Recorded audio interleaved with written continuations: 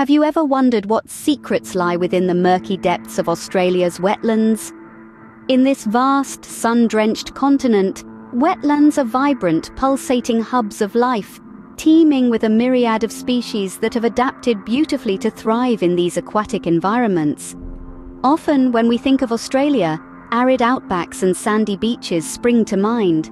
But nestled within its varied landscape, the wetlands hold their own unique charm. They are like the country's natural water storage systems, collecting rainwater, and in the process, nurturing an astonishing array of life forms.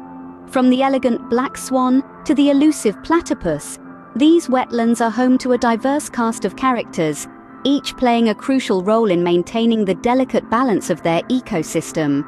Their unique adaptations to the watery world they inhabit are a testament to the magic of nature's design.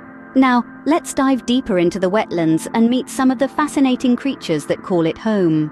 These marshy havens are a paradise for a multitude of bird species. Let's begin our journey with the black swan, an icon of the Australian wetlands. With their distinctive black plumage and red bills, these elegant birds are a sight to behold. But their beauty is more than just surface deep.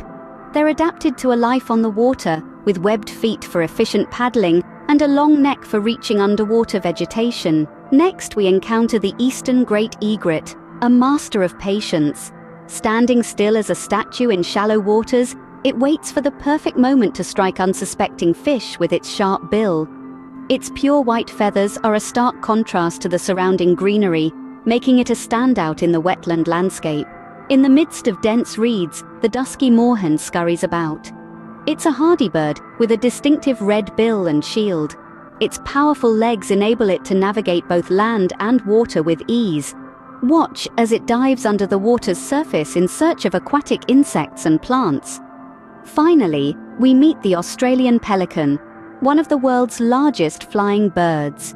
Its most striking feature is its enormous bill, equipped with a stretchy pouch that can hold more than 13 liters of water. It's a formidable fishing tool that allows the pelican to scoop up fish in large quantities. These birds are just a few of the many species that rely on the wetlands for survival. But birds are not the only creatures that thrive in these fertile habitats. Indeed, the wetlands are a teeming hub of life, home to a diverse range of animals. Among the most intriguing is the platypus, an egg-laying mammal with a penchant for the water. It's a key component of the wetland ecosystem, helping to control insect and crustacean populations.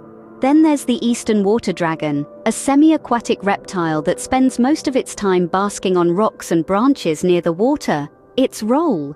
It helps to keep the insect population in check, thus contributing to the overall balance of the habitat.